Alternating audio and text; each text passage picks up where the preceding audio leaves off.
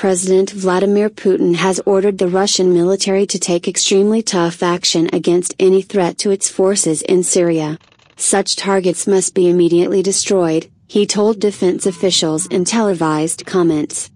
Mr. Putin did not elaborate on specific threats, but Turkey and Russia are currently locked in a spat over the downing of a Russian jet by Ankara. Turkey said the bomber had entered its airspace, something denied by Russia.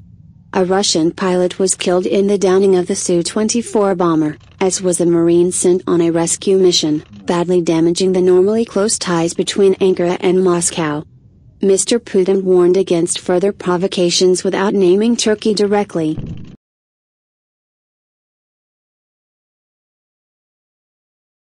Russia began airstrikes in Syria in September, at the request of its ally President Bashar al-Assad.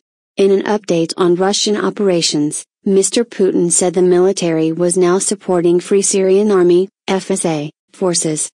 There has been no confirmation from the FSA, who are fighting President Assad and have been bombed by Russia. The Kremlin has denied accusations by the US-led coalition operating in Syria. It often targets moderate Syrian opposition, rather than Islamic State, IS, militants. Mr. Putin also said it was important to develop cooperation with all states who have a real interest in destroying the terrorists. That includes contacts to ensure flight safety with the Israeli Air Force HQ and the US-led coalition forces, he said. In a separate development in Syria, at least 22 people are reported to have died in a triple truck bomb attack in a Kurdish-controlled town in northern Syria.